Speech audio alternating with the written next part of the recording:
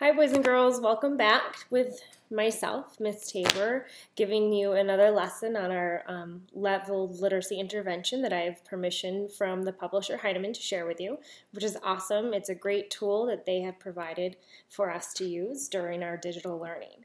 So today's lesson will start with a phonics piece. We are going to be working on base words and adding different endings to change the word. And then we will get to a new book that is a classic story, and maybe you have heard another version of this story before, but it's a really interesting story I think you'll enjoy. So let's go ahead and get started on our phonics lesson. So I mentioned we are going to be working on base words and adding different endings. This changes the tense of the word, and it matters to have correct grammar or correct speech. So the one column has base word. We will be adding an S, we will be adding an ing, and we'll be adding an ed. So let's get started. So the first word is look. I can look at the flowers. If we add an S, the word is looks. She looks at the flowers. Let's add ing, looking. She is looking at the flowers. And then we'll add the ed, which means it already happened. She looked at the flowers. Adding an ed is tricky because it can sound about 3 different ways. This one, in looked, it sounds like a T at the end, even though you know it's an ed because it already happened. It is past tense. New word, play. I like to play on the swing set. Let's add an S. The word is plays. He plays on the swing set. Let's add the ing. He is playing on the swing set. And then we will make it past tense, adding the ed, played. He played on the swing set. The next word is stay. I like to stay at my parents' house. Let's add an S. He stays at the parents' house. Let's add the ing, staying.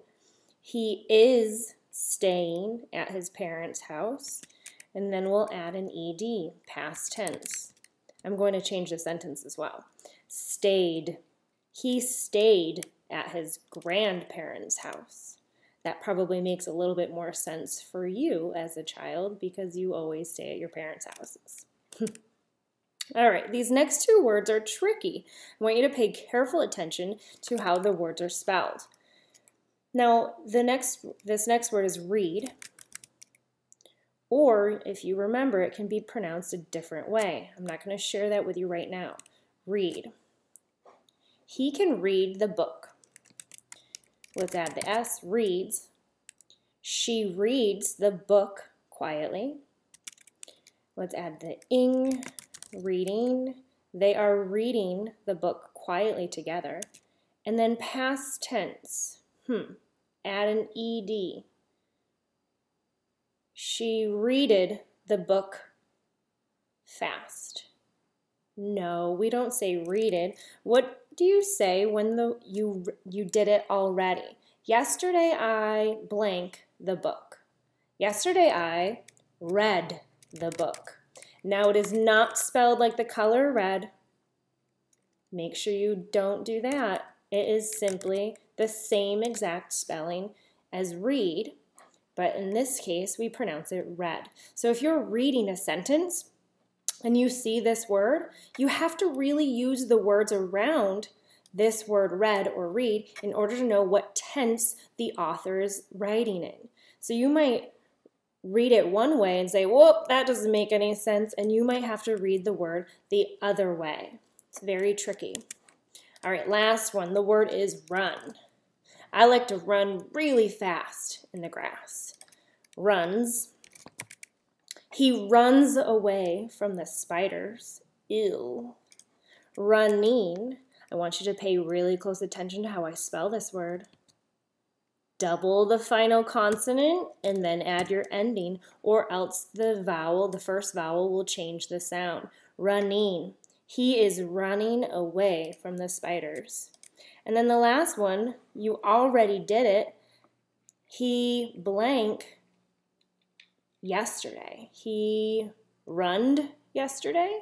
No. He ran yesterday. Notice that that word is just a rule breaker. It completely changes, and it's just how it is. So if you were mumbling and grumbling over there about, what the heck, that doesn't make any sense, Miss Tabor. I know.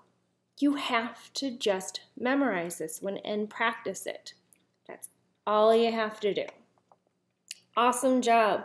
Remember, when you're reading any book or any words, look for the base word.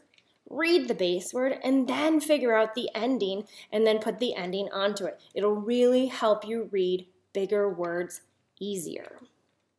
Which gets me into our next part, our new book.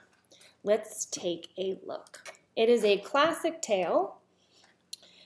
Remember, these classic tales always have a play version at the end where you could assign characters and parts and pieces and act out this story, or just simply have different people reading the different parts. This book is called The Great Big blank Turnip.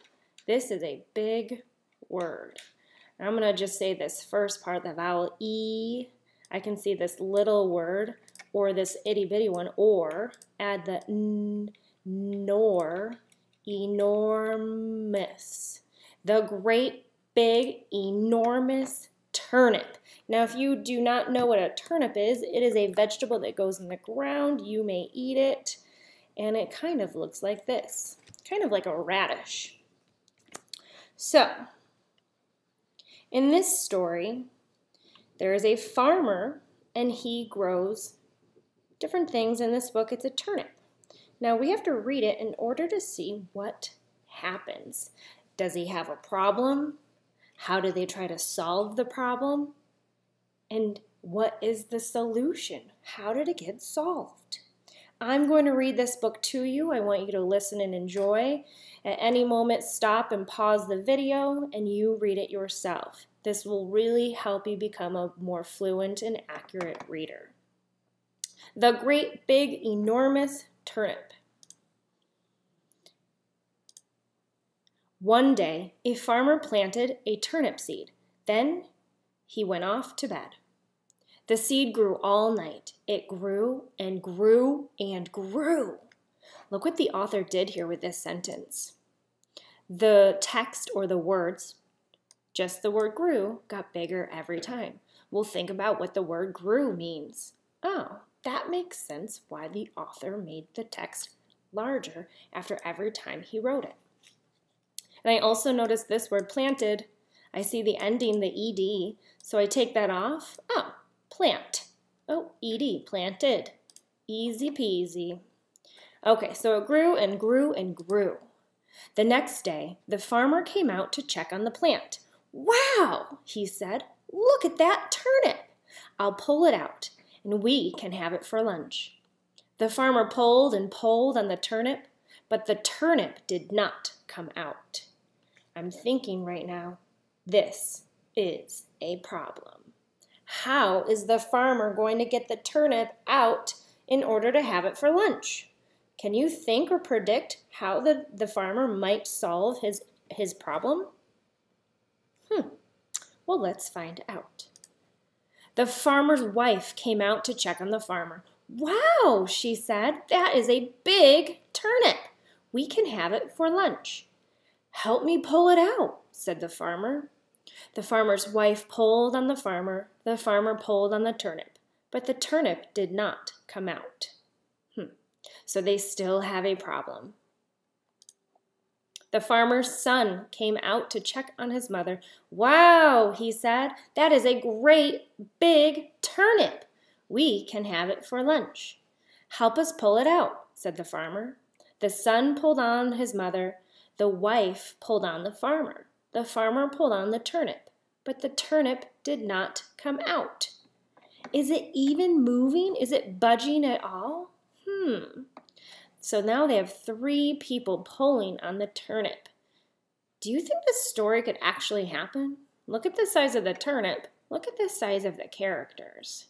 Interesting. Fiction or nonfiction? Woof, woof, said the farmer's dog. You pull too, said the farmer. Pull with us, said the wife. Pull, pull, said the son. The dog pulled on the farmer's son. The son pulled on his mother. The wife pulled on the farmer pulled on the turnip. But the turnip did not come out. Now they have 4 characters pulling on the turnip, and it still did not come out. How are they going to solve this problem? Then a mouse ran up to the farmer. Squeak, squeak, said the mouse. You can't help, said the farmer. You are too little, said the wife. Go away, said the son. Woof, woof, said the dog. But the mouse pulled on the dog pulled on the son pulled on his mother, the wife pulled on the farmer pulled on the turnip. Can this itty-bitty mouse really do anything to that turnip? Pop! Up came the turnip at last. What a great, big, enormous turnip, yelled everyone. Now we can have it for lunch. This page always makes me laugh. Look at the mouse upside down. But look, all of their eyes are trying to gaze at the turnip and the work that they did to get it out. The farmer cut up the turnip. The farmer's wife baked the turnip. Then the farmer, the farmer's wife, the farmer's son, the farmer's dog, and the mouse all ate the turnip. The end. So before I show you these next pages of the play version, I just want to talk about this. So that farmer planted the turnip and it grew so big that he could not get it out himself. And he had to ask for help. So thinking about the characters that helped the farmer get the turnip out. There was the farmer's wife, the farmer's son, the farmer's dog. They all tried to pull and pull and pull, and that turnip would not come out. And then finally along came that itty-bitty mouse. And no one wanted the mouse around because the mouse is just so little, and they did not think the mouse would help. But the mouse helped anyways. And thank goodness the mouse helped, because the turnip finally came out of the ground with the mouse's help. So thinking about the lesson of this story, even the littlest thing can make a difference.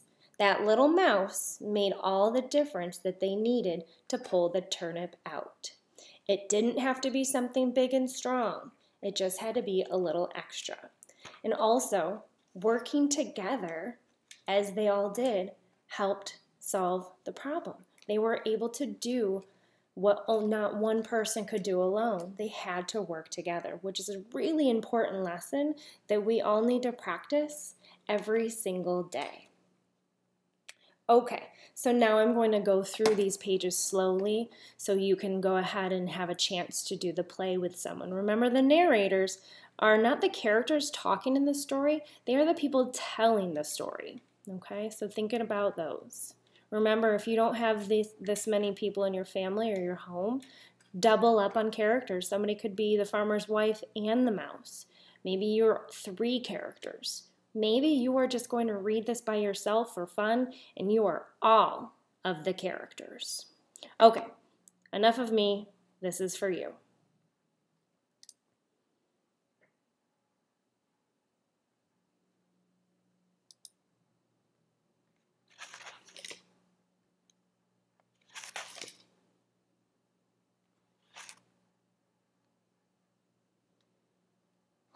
There you go. All right. The great, big, enormous turnip. Now remember, using base words, finding the base words and then adding endings is a really great way to help you read words that are bigger. It makes the words smaller, you can read them in chunks, and you're able to read them more fluently. So our next lesson will have a new story. We will continue working on our base ending chart, and I will see you again soon. Have a great one, guys.